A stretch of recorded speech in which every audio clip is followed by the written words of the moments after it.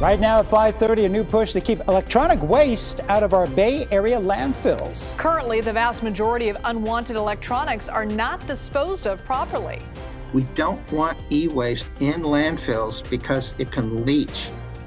And the issue of e-waste has become even more urgent as demand for electronic devices surged during the pandemic. Now, one local recycling program is doing more than just tackling an environmental concern. Our Kenny Choi shows us how it's giving a lift to workers who are finding new opportunities. Angelica Bailam just got promoted to crew leader working for Conservation Corps North Bay. She's learning to operate a forklift, transporting pallets packed with electronic waste, and learning English. Her fellow team member, Juan Hurtado, translates. Separating everything pretty much where the flats go, CRTs, mix, we're just separating all the e-waste that we get here. A UN report states less than 20% of e-waste is properly recycled, with the rest ending up in landfills. E-waste is now the world's fastest growing waste stream. We don't want e-waste in landfills because it can leach, right?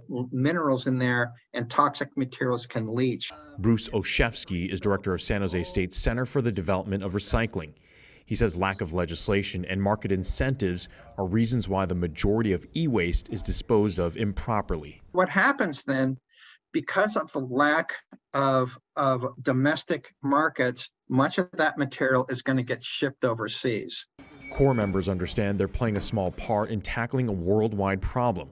For these trainees, many who come from underserved neighborhoods, it's a chance to make a difference in their communities and for themselves while earning their GEDs. It's a lot of young adults that go through all kinds of stuff and they come here, and for me to listen to their stories, to help them out, and just to be that guidance. As they are here over time and start appreciating the work that they're doing and seeing the impact in the community, and even having folks walk up to them while they're on a trail doing work and thanking them, they develop that passion for the environment and see the difference that they're making while they're here.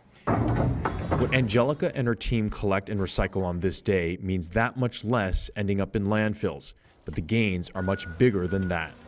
The program is helping them out a lot by pretty much just offer them trainings, teaching them regular work skills, and just helping them prepare for their future job.